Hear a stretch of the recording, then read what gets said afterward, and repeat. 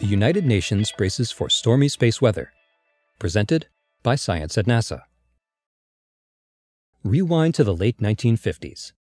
The Soviet Union had just launched the first artificial satellite, Sputnik. The United States, caught short, was scrambling to catch up, kick-starting a Cold War space race that would last for decades. Space was up for grabs, and it seemed like anything could happen. Into this void stepped the United Nations. In 1958, the General Assembly, recognizing the common interest of mankind in furthering the peaceful use of outer space, and desiring to avoid the extension of national rivalries into this new field, established the Committee of the Peaceful Uses of Outer Space. COPUOS became a forum for development of laws and treaties governing space-related activities, setting the stage for international cooperation on problems that no one nation could handle alone.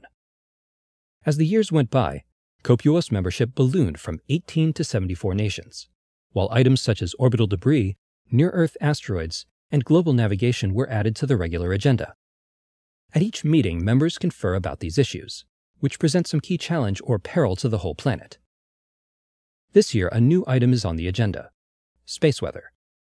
This is a significant development, says Lika Guhathakurta of NASA headquarters in Washington, D.C.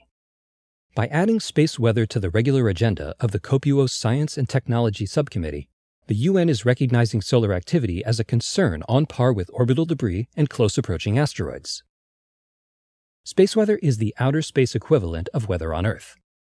Instead of wind, rain, and snow, however, space has radiation storms, solar wind, flares, and coronal mass ejections.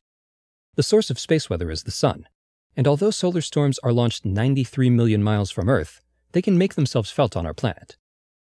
Strong solar storms can knock out power and disable satellites, says Guhathakurta. It's a global problem made worse by our increasing reliance on sensitive electronic technologies. The potential economic impacts of space weather are significant. For instance, modern oil and gas drilling frequently involve directional drilling to tap deep oil and gas reservoirs. This drilling technique depends on accurate positioning using GPS. Drill heads could go awry, however, if the sun interferes with GPS reception.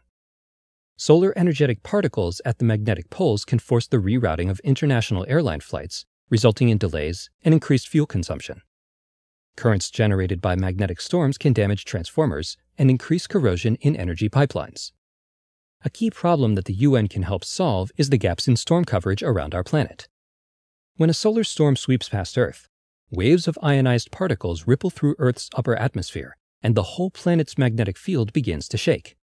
These are global phenomena, says Guhathakurta. We need to be able to monitor them all around the world. Industrialized countries tend to have an abundance of monitoring stations. Developing countries are where the gaps are. With assistance from the UN, researchers may be able to extend sensor networks into regions where it was once politically impossible. Space weather might play a role in Earth's climate, too. For example, the Maunder minimum, a 70-year period almost devoid of sunspots in the late 17th to early 18th century, coincided with very cold winters in the Northern Hemisphere. Researchers are increasingly convinced that variations in solar activity have regional effects on climate that pay no attention to national boundaries. From now on, space weather will be a matter of regular conversation among UN diplomats and emergency planners.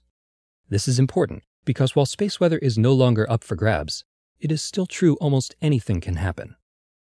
For more news about space weather and its global effects, visit science.nasa.gov.